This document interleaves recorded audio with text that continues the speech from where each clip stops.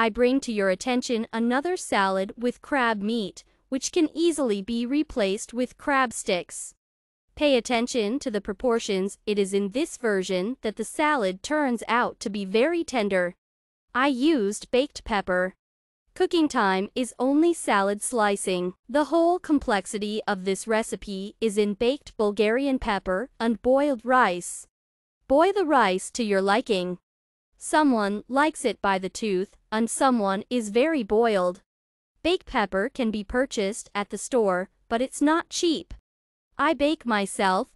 I put the washed pepper in a baking dish and send it to a preheated 180 degrees C oven. Bake until the top is blackened, turn it over and for another 15 minutes.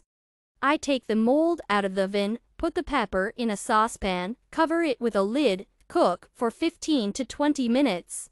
I peel off the skin, the insides, and either use it immediately or put it in a jar along with the juice.